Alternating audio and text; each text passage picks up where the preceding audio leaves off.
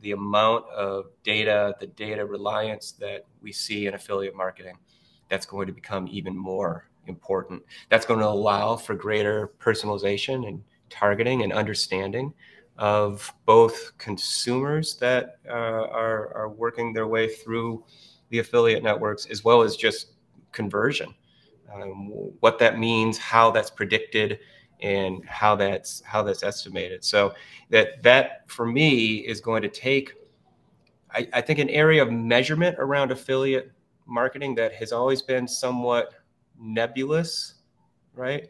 And bring a lot more clarity. I'm John Wright, and you're listening to Affiliate BI, the business intelligence and affiliate marketing podcast brought to you by StatsDrone. Welcome to the Affiliate BI podcast. I've got our very first guest here, and it's someone that I like to think I know very well. I took his course in data visualization last summer. So Kevin, I'm going to let you do a quick introduction to yourself. Sure. Thanks, John. I'm Kevin Hartman. I am, the last 11 years at Google. Most recently, I was Google's Chief Analytics Evangelist. I have now made a move into academia, and I am a associate professor of marketing at the University of Notre Dame's Mendoza College of Business. Late career change for me, but something that I've always wanted to do. Also, as John, you mentioned, I teach on some online platforms and just get to do a lot of those things that I really love, all around data storytelling and data analysis. And so how did you end up in the space of data visualization? Because it's, I think in the world of business intelligence, it's almost like, I wouldn't call it an afterthought, but it's kind of on the side. It's very important. And obviously I have a better understanding by accidentally stumbling upon your course, just scrolling through data viz on Instagram, kept seeing this elevator course. I'm like, Kevin, Google, I'm like, this sounds like it could be pretty good. So how did you end up in this journey? Let me say first that you would not be wrong by calling it an afterthought. I think it's one of those things that is just so critically important, and it's often or nearly always taken for granted or underestimated, and certainly not taught well. So we are out there doing the good work of trying to evangelize good data visualization, and it's something that, for me, it was sort of a little bit of talent, a whole bunch of opportunity, and just a lot of luck kind of put me where I am now. Math was something that always came easy to me, but I never wanted to be that math guy. I wanted to be an artist, but I just didn't have the ability, right, that is necessary there. And so once I started my business career, and I found this idea of analyzing data, leveraging those math skills and statistics skills that I had, with the ability then to pull out stories and tell those stories, particularly visually. Wow, it was just exactly what I wanted to do. And it just so happened that, I'm of an age that I was doing these things right around the time that data and digital analytics was really starting to grow. And so I just serendipitously got an offer to do some teaching. And the next thing I know, it's turning into almost a second career of me teaching at a number of places, data analytics, data visualization. So it was kind of right time, right place, but one that I'm just so fortunate to have been a part of, because it's something that I really do love. Yeah, I remember in your course showing us some of the dashboards you made a long time ago. And as much as we can kind of look at them and almost laugh at them, I just look at that and go, I mean, imagine doing that for a solid 10 years. I think that skill set would be very valuable today. Yeah, I hope so. Right. I mean, I have learned personally just so much. And I think I've hopefully taught so many people on the right ways to visualize data, and particularly build dashboards. Dashboards are one of those things that if you can understand all the concepts of telling a static story based in a presentation, those same ideas should translate over to a dashboard, and they almost never do. Right. So it's been a real focus of mine. And it's hard for me too to look back at those dashboards that we created so long ago, but they provide perfect opportunities for us to pick them apart and really understand what good really should be. Yeah, they're excellent case studies. And obviously, I mean, I think it would be very difficult for you to not look everywhere that you like in everyday life and not see dashboards and data viz everywhere. So what are the things that you see in most industries or everyday life that you're like, this needs to change and this is absolutely backwards? Yeah, I see it everywhere. And again, it's because it is very much an afterthought. I think that there's such an emphasis placed on the analysis of data.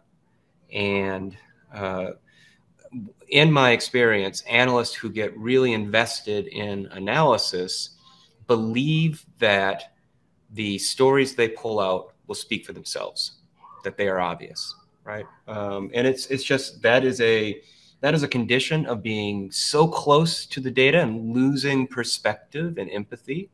And those are major things that we try to introduce in the course, the idea of how much planning needs to go in to building an appropriate story and using the correct data. And then there is certainly what I call the data designer elements to the output as well, which frankly just aren't taught.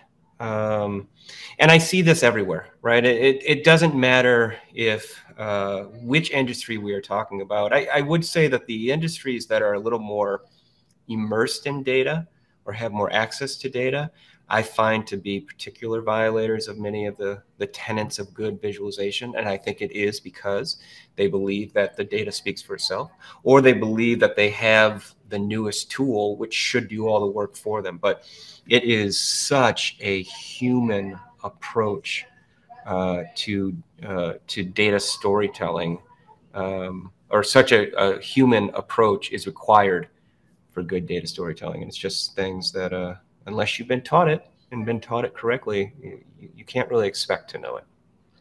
That's a very interesting insight to me, because I mean, I showed you some of the affiliate marketing dashboards that I've been dealing with, and I'm not going to name some of the companies involved, but I shared some of the largest, like $100 million type of companies. And I said, are you seeing what I'm seeing? And ironically enough, it's in affiliate marketing. We have access to so much data and we run into so much data, and you'd think we're some of the most data-driven, businesses around, but it's the opposite. Yeah. And I remember seeing the dashboards, and I remember being struck by two immediate thoughts. One, they're beautiful because there's clearly a lot of effort and development time placed in creating good looking, interesting visualizations, right?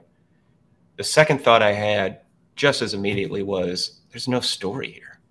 Like, all it is data, right? And that's, I think, the big pitfall that we fall into, that we believe that the dashboard is there to communicate the data. It is in part, but there's really three questions that any good dashboard should be answering. One is, what's the performance? That's the data, and that's critically important. The next is, what does it mean? What's the interpretation? What's the insight, right? And then the third is, what do I do? That's the recommendation. A good dashboard will do all those things. And I remember looking at those dashboards and just feeling like there wasn't a story there. It wasn't telling me anything. It was giving me a lot of information. But if you are someone who is immersed in this world with the kind of skills needed to pull stories from those, from your analysis and from to your point, the vast amount of data that we have, if you are creating a dashboard that's just displaying that data, you are effectively just turning the story over to whoever's looking at it, right? You are taking yourself completely out of the process. And so that's what I try to really enforce with people that I get the pleasure, like yourself, to work with. You have the critical skills that your stakeholders don't. They shouldn't. That's why they brought you in. So you need to use that, particularly when it comes to analyzing those data, finding the stories, telling those stories, and your dashboard should just be a reflection of that. Yeah, well, not to give too much credit and compliments for your course, but I felt like I gained that extra level of insight after the course. I remember the first third of the course when we were focusing on the storytelling part. I was like, let me look at these dashboards again, and then basically applying the basic principles. And I said, it's definitely exactly how you described it. It's flat data. There's no story behind it. There's no even a gateway to achieve that story. And it wasn't until, I decided to take one of the projects and said, let me work on the data that I see day in, day out. And I decided to learn Tableau. And then once I started putting a bunch of filters together, I mean, the stories almost told themselves. I said, this was just shocking. If the affiliate program actually gave me the same dashboards that I gave myself, I would just be shocked. And then, of course, it created more stories where I started asking affiliate programs. I said, do you know the conversion rate of all your landing pages? And most of them said, about half of them said yes. But then I said, would you be interested in a data survey where I would help you optimize it? And most of them said yes. I'm like, you wouldn't say yes to that unless you actually didn't have a problem or you already knew what your conversion rate was. So it was just the total irony. Yeah. Well, and that's a great example of you beginning in the right place. And we talk about this in the course too, right? It's you begin any kind of analysis that will result in a dashboard or some kind of story that you tell by getting together the right questions, identifying the right data that you'll need to answer those questions, right? And that's where we begin. We wind up in a place where we can answer those things. But what you've in that story, what you did was present those questions, and your stakeholders, your affiliate partners, look, they've got businesses to run, right? Like they have short-term demands to meet. And so they don't always have the opportunity to step back and look at those broader, bigger questions.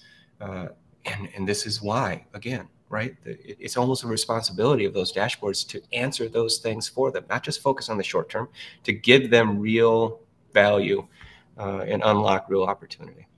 And I can say from what I'm seeing in the past year that there are more people jumping into the affiliate marketing space or being hired to take on some of these jobs. So there are changes. Yeah. The next question I wanted to ask is, you must have seen a lot of different data stories where things just came to life and you're like, wow, this is absolutely phenomenal. If you have any to share.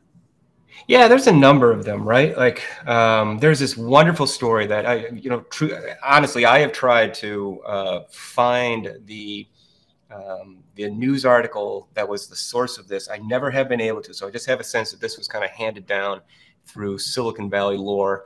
But there's this great story of how Bezos identified book buyers and book readers as high value customers, and that hence is why Amazon began as a bookseller, right? To focus on this valuable customer segment, and I think for a company that has resulted in what Amazon has become, I think that's a wonderful beginning, right? That comes right from an insight.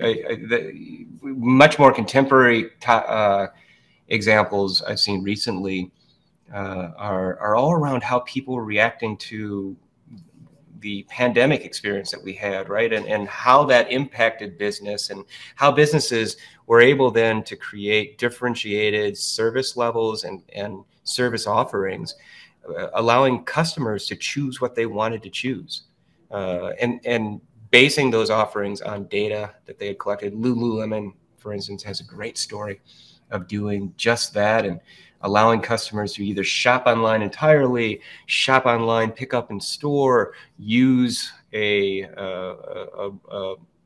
guide, like a shopper guide employed by the company to help them as well. All these things came from a better understanding of data. But really, I think the best story that I was personally involved in and that I often reflect on and just get a kick out of was a story that turned out not to be there.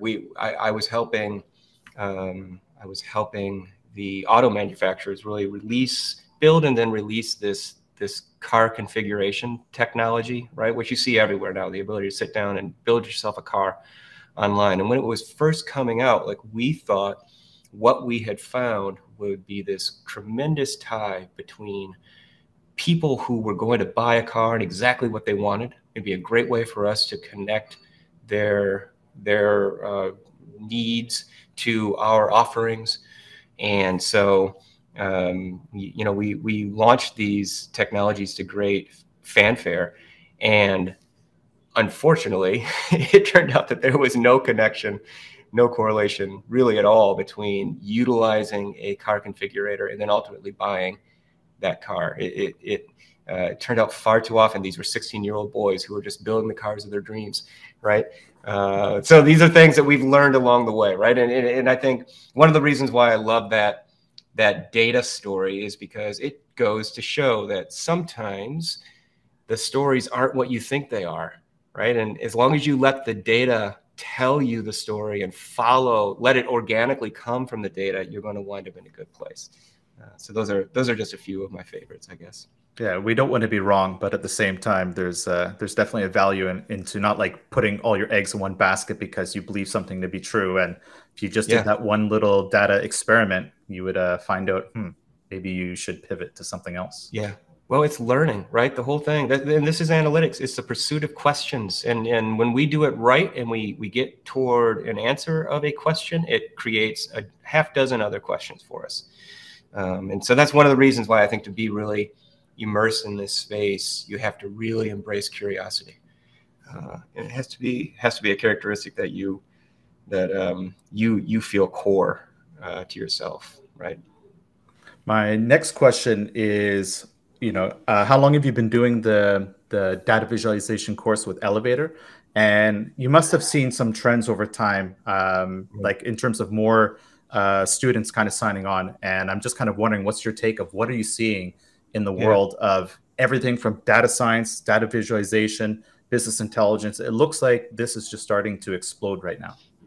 Yeah, we've been doing it for about 5 years, so I think this was a pretty early runner. But I really do believe that prior to the work we've done, most data visualization education revolved around learning a tool, becoming proficient in a visualization tool, right? And learning all the functions and features. And what we've done is taken that step back and a harder look at what makes for good data stories and good visualization and how do you ultimately get there. The tool is important, but it's just an add-on, right? So what I have seen is certainly growth. I mean, every single time we run the course, we get more and more people into it. The popularity has just continued to increase. And I believe that what is happening in the market has been really good for business for us. And that is in the market, just further developments of tools, further focus on technology to create visuals, to analyze data, right? Particularly the move towards artificial intelligence and all the wonderful things that can do. It is effectively, I think for many people, taking the human a little further away from the process. Because these tools are so great and proficient and effective, you can let it do its thing a little more, get yourself less involved. Because the AI algorithms are able to so effectively discover patterns and collect and analyze, enormous sums of data, you can take you as an analyst a little further out of the process. And so what we are talking about, the result of that is really, at the end of the day, poor data storytelling, poor visualization, right? So what we are talking about is the opposite. It's getting the human really entwined in the story, getting the analyst back into the data. And so we because of this market trend toward tools, I feel like we're becoming even more appreciated for what we are doing in this course. it's been amazing to me just how rapidly the tool market moves and develops. And now with data privacy and other concerns coming in, many of the tools that we would have relied on no longer work or have just fallen from the market, right? So it's been a very interesting thing to see how the tool market has progressed, while knowing that what we're doing is pretty timeless. And it doesn't matter. Those tools, everything else that's happening are just things that the human analyst needs to be aware of. But we stay very focused on the human analyst. Yeah, just in my own personal experience of building stats tools and not really understanding, I was actually going down this path of data science and data analytics. I've just noticed that the interest in what we do has gone from, oh, that's a kind of boring topic, to now it's like just more people in my own affiliate marketing space wanting to talk, and just going, okay, what's out there for data stories, and what can we uncover, and what are people doing, and the stories behind the scenes. Because I'm now in this space, I get to talk to a lot of these people, and it's just absolutely fascinating. Mm-hmm. Mm-hmm. So my last question is, what do you see for the future of affiliate marketing as it intersects with business intelligence? Yeah, I mean, it's really exciting, right? And it's because it is such a data intensive category, right?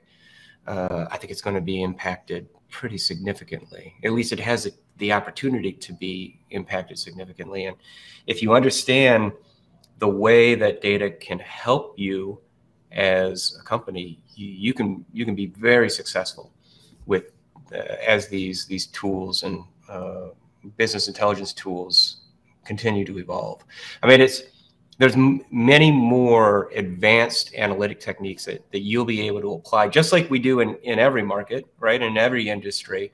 But I think, again, the amount of data, the data reliance that we see in affiliate marketing, that's going to become even more important. That's going to allow for greater personalization and targeting and understanding of both consumers that are working their way through the affiliate networks, as well as just conversion, what that means, how that's predicted, and how that's estimated. So that for me is going to take, I think, an area of measurement around affiliate marketing that has always been somewhat nebulous, right, and bring a lot more clarity, both in terms of the ability for business intelligence tools to better predict value, as well as better attribute value as well. I think that's another area that the evolution of business intelligence is going to bring, and all those things together, it's just going to create even greater partnerships, even greater collaboration. It's going to allow you to understand which partners are truly performing, which ones aren't as well, and then even gain a deeper understanding of when performance isn't what you want it to be, why, right? And pinpoint for those that are going to be successful in it, pinpoint those pain points and really solve them too. So I think there's a lot on the horizon for affiliate marketing, and it'll be really exciting to watch it evolve and see what happens. Yeah, I'm pretty excited. I mean, just I feel fortunate to be in the space at this time. And yeah, my job now is to make sure that I've got my foot in the door outside the industry, where I'm spending time with data scientists and basically taking a step into your world and making sure that these two start talking to each other. Great. Yeah. Well, I hope you're doing that with the kind of understanding of data storytelling that we would have talked about, and that you're able to evangelize some of those ideas as well, and bring some much needed better data visualization to a category that really really requires it.